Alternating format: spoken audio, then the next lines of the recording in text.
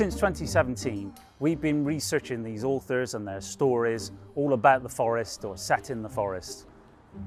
The forest's been written about since at least the end of the 16th century, so we've got several hundred years of fantastic books and fantastic authors we wanted to shout about and share our findings. And we've done that through online. We've created a website that tells the stories of these authors and their lives and their work. We've been creating films. We've been creating, especially important to us, resources for teachers and young people to engage young people in their rich literary heritage. Because the forest is about much, much more than its trees and its mining heritage, its sheep coming in, its flora and fauna. It's about its people, but it's also about its great literary heritage, and we want people to recognise the forest for that as well as all the other great things. So we've also commissioned 2 pieces of public art, one of which is behind me here. We've got 2 murals, one in another part of the Forest Dean, this one here in Cinderford, celebrating authors from East Dean.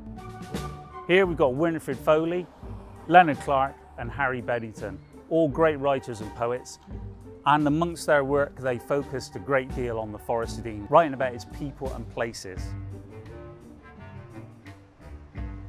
We've been putting on exhibitions and events in the community. We've also been working with the BBC, and we've created 2 BBC radio serials about the forest authors, one of which was focusing specifically on the amazing female authors that have come from the Forest of Dean.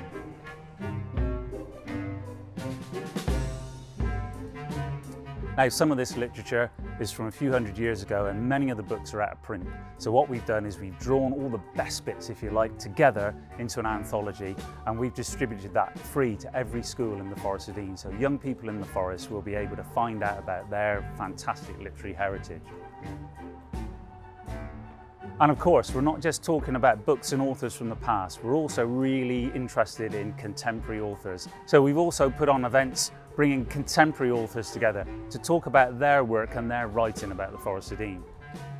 So all those digital and print resources we've created, they'll remain now, they'll carry on beyond the end of the Foresters Forest project. There's also loads we want to do, and we want to carry on with Reading the Forest because there's loads more exciting things to find out and share.